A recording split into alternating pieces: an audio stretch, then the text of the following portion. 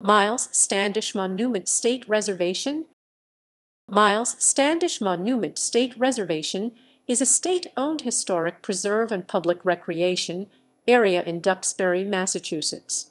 The focus of the state park is a 116-foot granite shaft topped by a statue of Captain Myles Standish. Standish was military leader of Plymouth Colony. The park is managed by the Massachusetts Department of Conservation and Recreation. History. A dedication and cornerstone laying ceremony attended by 10,000 persons took place on October 7, 1872. The monument was not completed until 1898.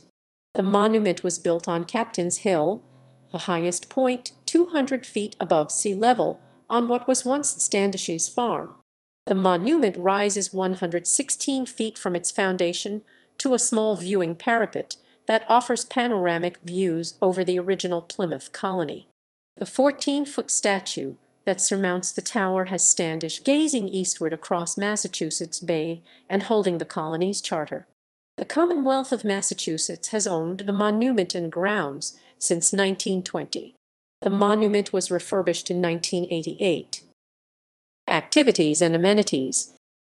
The tower's 125 steps can be climbed when open, yielding views from the top of 19th-century lighthouses, Duxbury Beach, Plymouth Harbor, and the Blue Hills to the northwest. The park offers walking trails, picnic tables, and seasonal interpretive programs. Nearby is Myles Standish Burial Ground, the final resting place for the captain, with a second, smaller monument built over his gravesite.